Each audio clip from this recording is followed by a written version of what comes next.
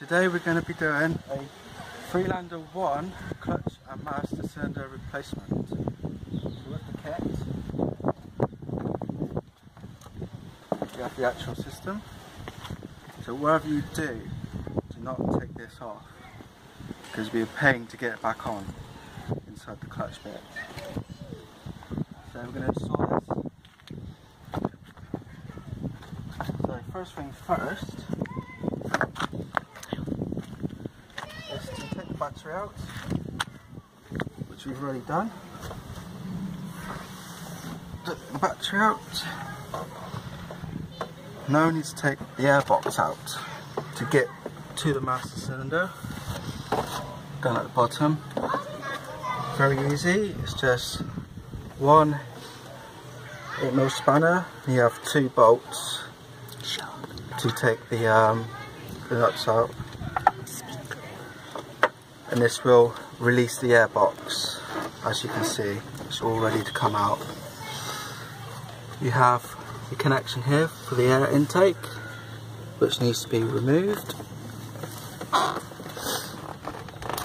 like so. And then you've got an air hose here. Got an air hose here. That's it. That needs to be removed. And now you can take the whole thing out, like so. So now, you need to release the clutch pedal from the master cylinder. To do this, you need to take this bit off here with a screwdriver somehow. But to do that, I can't film it and do it at the same time. So I will take pictures of it and put it in the video.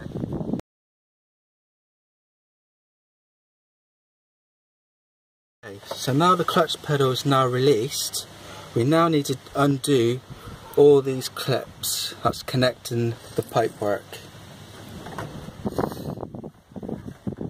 So we've got one here,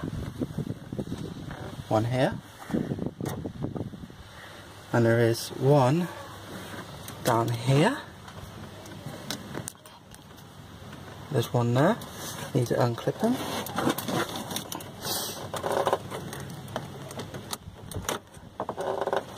We need to turn this 1/4 turn clockwise,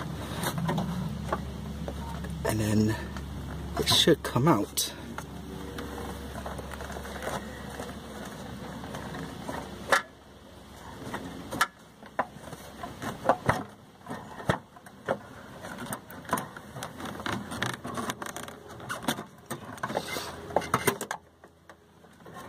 Ah, that's what's wrong with it.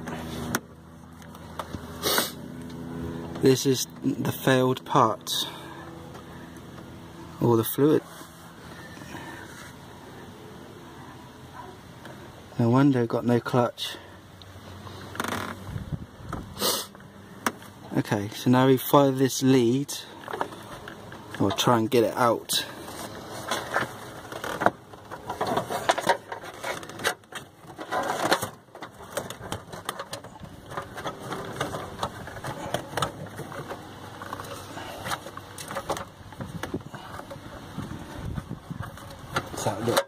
That's better. Okay, so now we're back to the slave cylinder, and there is a clip here that you need to unhook. Not quite sure how it goes, but oh, easy peasy. It's unhooked, and there you go. The hook is out. Now it should be able to just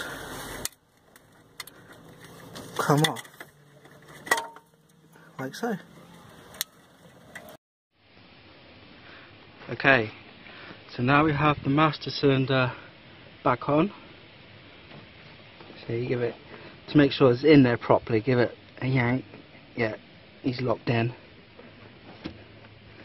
Then obviously put all the cables back all the way through.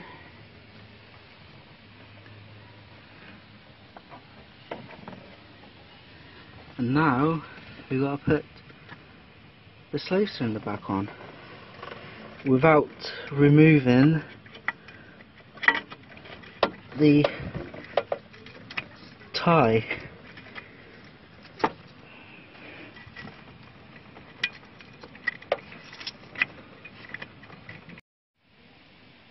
Okay, so the slave cylinder is now on with the clip in, and also that is back in its home. What I would advise is to get someone in the car and then guide whilst someone's pressing the clutch, guide it into the clutch arm, and it should just go straight in. You might have to like force it across to sit home in the clutch arm, but then yeah, sorted. I hope this helps. Please subscribe. It's recording. It's recording. That's because you just pressed the button. I didn't do anything. Touch it. Don't you start on me.